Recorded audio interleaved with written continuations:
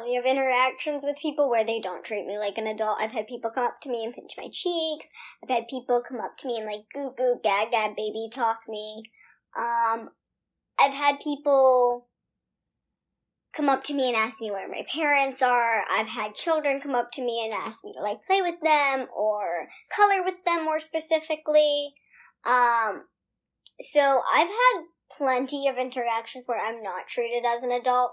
A lot of people, though, I feel like the first time they interact with someone like me, they're kind of taken aback, so they really don't, in a sense, treat me like a child, but they also don't treat me like an adult. They kind of just deal with the situation, and then I'm sure they talk about it when I leave.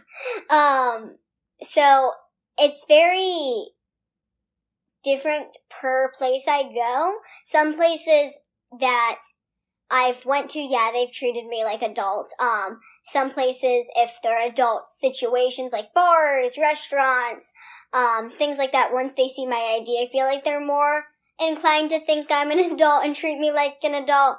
But usually before that, they think I'm just like a sassy kid or like a sassy preteen. I'm not sure exactly what's going through the person's head because I'm not them, but that's how I perceive it.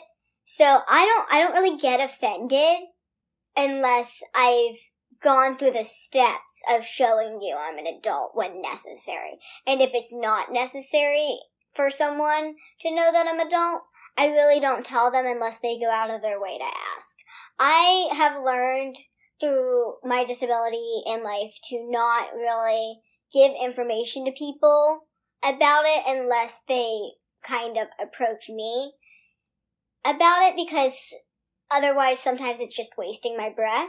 So I will get through the interaction if they treat me like a child as best I can, and I will try to educate them, but most of the time when I interact with people that treat me like a child and aren't listening, aren't seeing that I'm acting maturely, there's no actual real educating them. You just have to get away from the situation.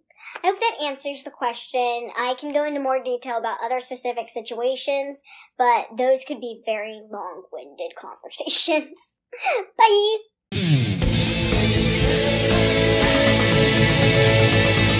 It's Shauna Rae.